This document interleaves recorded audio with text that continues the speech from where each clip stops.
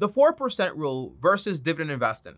The answer is, when you're doing dividend investing, the conventional way that people talk about it is fairly simple.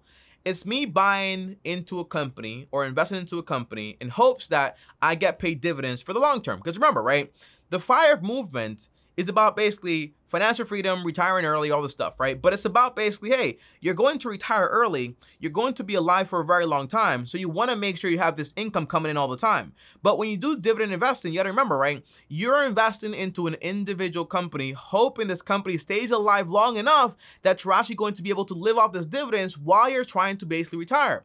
Now, let's say you're doing dividend investing and you have, for example, 100K actually invested, for example, in Apple. Now let's say, hey, Apple, the company, goes bankrupt. That's possible. What happens then is basically your money is gone.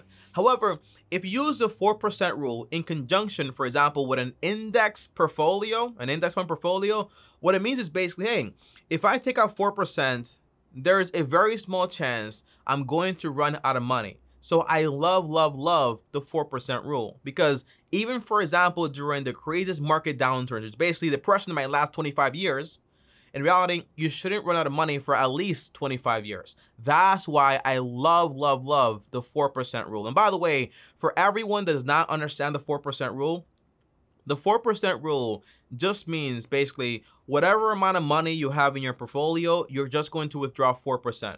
Because if you're making 10% and only take out, for example, 4%, that means your money is going to keep growing, but you're still taking money out. So the goal is never to run out of money. That's the big thing for the FIRE movement.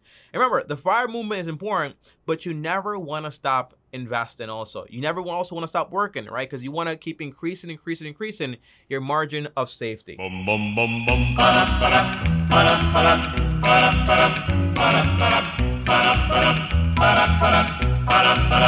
You've got to stop.